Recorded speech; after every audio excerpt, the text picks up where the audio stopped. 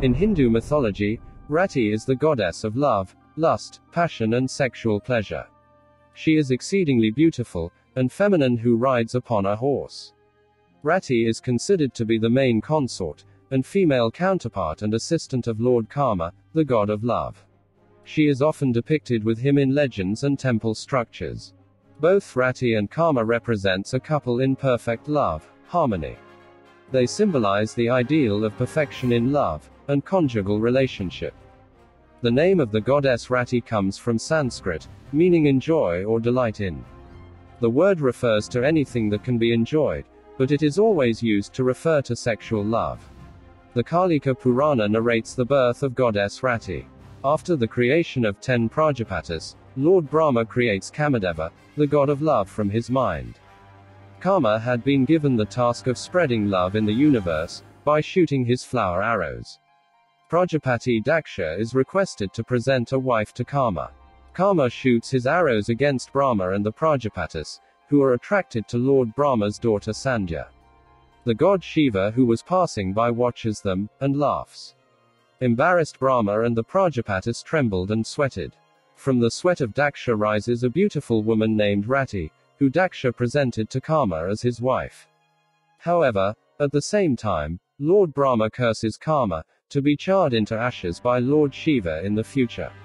After Kama pleaded forgiveness, Brahma promised him that he would be reborn. Lord Shiva went into deep sorrow after his wife Sati's death, and returned to his ascetic ways. Taking advantage of his absence, the ferocious demon Tarakasura caused havoc in the universe. He had been granted a boon, that only Lord Shiva's son can slay him. So other celestial beings instructed Kama to make Shiva fall in love again.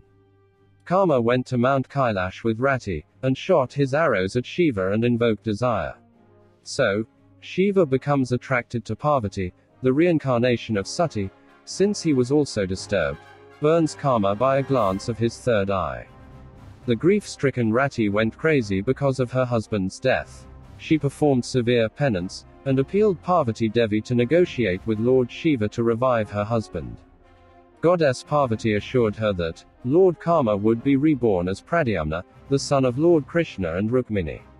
She advised to proceed to demon Sambara's house to wait for him. So Rati assumes the form of Sambara's kitchen maid Mayavati, and awaits for her husband. Sambara is also foretold that reborn Kama would be his destroyer. The demon figured out that Kama was reborn as Pradyumna, son of Lord Krishna. He abducted the child and throws him in the ocean, where the child is swallowed by a fish. The fish is caught by fishermen, and sent to Sambara's kitchen.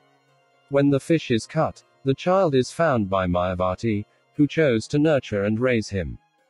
The divine sage Narada disclosed to Mayavati that she was goddess Rati and the child is Lord Kama. As the child grows, the maternal love of Mayavati transformed into a romantic love of a wife. The reborn Kama initially rejected her advances, as he regarded her as a mother. Mayavati revealed the secrets of their previous births. She informed him that he was the son of Lord Krishna, and not her son. Mayavati tutors Pradyumna in the art of magic and war, and counseled him to slay the demon Sambara. Pradyumna eventually slayed the dreaded Asura Sambara. He returned to Dwarka, Lord Krishna's abode with Mayavati as his wife, in their original forms.